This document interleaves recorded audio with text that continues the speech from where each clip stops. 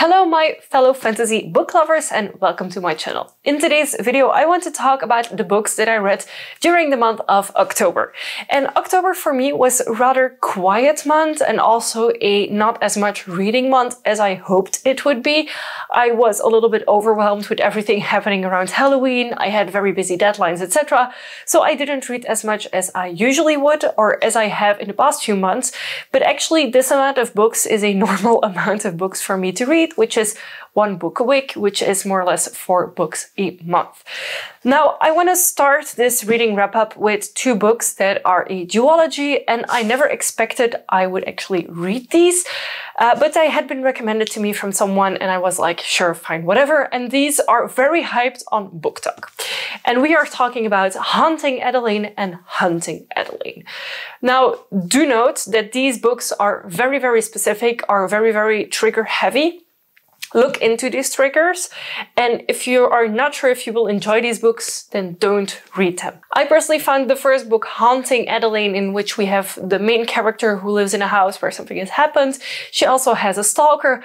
I thought that book was okay-ish. It was by no means the best book I've ever read, but also not the worst. And I actually read to that book in only a few days because it got me hooked so quickly. It was very intriguing. The writing style is very good.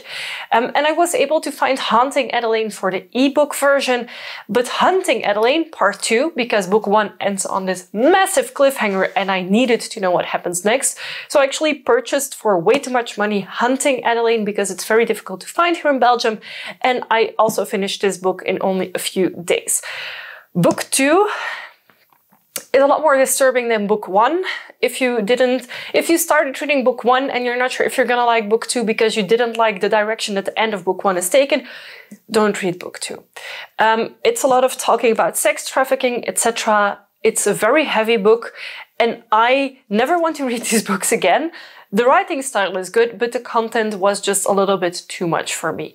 I liked the romance part of the first book with a girl falling in love with her stalker, yada yada yada. I liked that.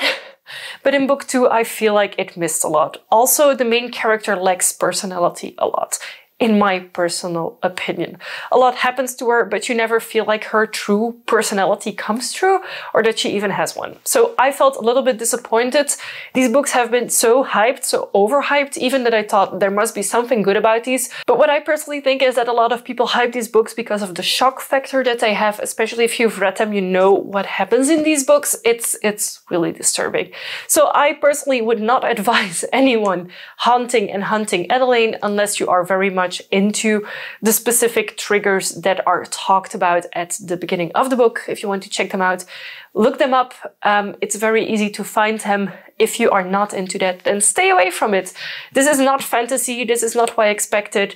I give these 2 stars because the writing style is good, and I think if this author would have written other types of books that are not as trigger happy, I might have liked them more. But yeah, that's my personal opinion, of course. The next book that I read is Godkiller by Hannah Kaner, and I absolutely love this book. In this book, we follow a Godkiller, a person who kills gods, on her way to kill gods where she lives or where she's traveling around, and she encounters this little girl who somehow has a god attached to her.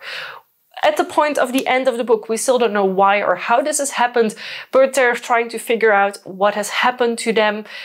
Something bad happens to the family of the girl as well, and that's why she is stuck with the Godkiller, kind of to figure out what's happening. This is a fantasy book. This is a really good book, and at first I wasn't sure if this was going to be a standalone or not, but only this week it has been announced that there is going to be a book 2. And the next book is going to be called Sunbringer and is announced to release in February next year. So I am really happy that there is a next book announced for this series. I hope I'll be able to get my hands on an equally pretty edition as this one. Yeah, I really enjoyed this book. If you're into different types of gods and a fantasy universe and these like underdog hero type stories, I think that's one for you then.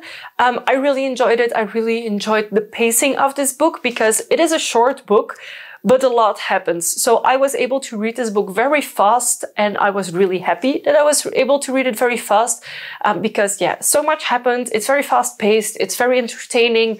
I loved it. The next book I read is Thornhedge by Kingfisher, and the reason I cannot show you my physical book is because I borrowed it to my sister-in-law because I enjoyed it so much that I wanted her to read it as well. If you're not familiar with Kingfisher, she is actually known under another name under which she writes children's novels, and under the alias of Kingfisher, she actually writes adult fantasy books as well. Thornhedge is a very, very short book. I read it in one sitting in only a few hours, and it is actually an alternative take on Sleeping Beauty. So you have someone who is locked up in a tower sleeping, and you get all of the explanations why, but from a totally different point of view, and it's not like the fairy tale you know. And I think for how short of a book this was a very good book, and I really enjoyed it. And I personally really love the writing style of Kingfisher, so I have a few more books by them that I have currently in my bookcase waiting for me to read.